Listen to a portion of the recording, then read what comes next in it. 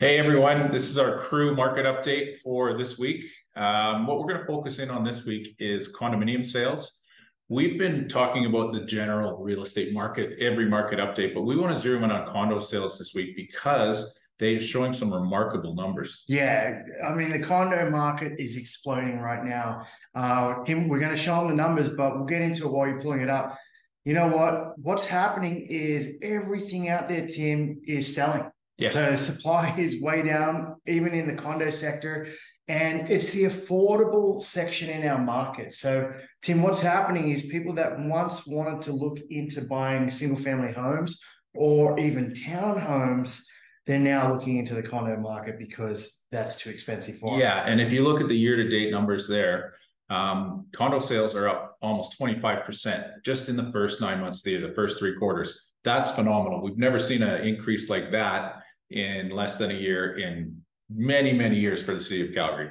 Looking at the average price, it's up almost 8%. So we're seeing increases across the board. The one decrease we're seeing is the days on market. Now that's reflective of the market where there's not enough supply. There's too many buyers competing for the same product. So the days on market are actually right at 30, and that's down 30% from the previous year. Yeah, and you look at it behind us, we've got the Beltline. We were looking for 2 bedrooms, 1 bathroom condo the other day.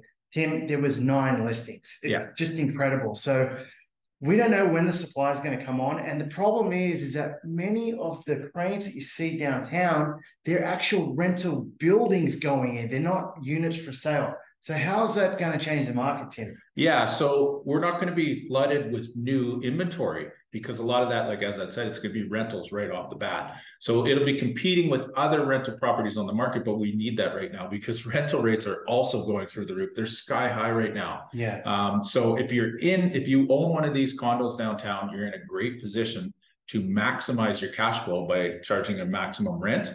But back to the supply coming on, if we're not getting enough supply to satisfy this demand, we're only going to see increases in prices and also decreases in availability. Yeah. So all of these factors are working to the advantage of real estate investors right now. Yeah, our numbers are showing that it should continue upwards of 10 to 15% from where they are right now. The average should be sitting around 350,000. I mean, these same condos in Toronto, Vancouver start in over 650,000. That's crazy, these prices. So we're nowhere near.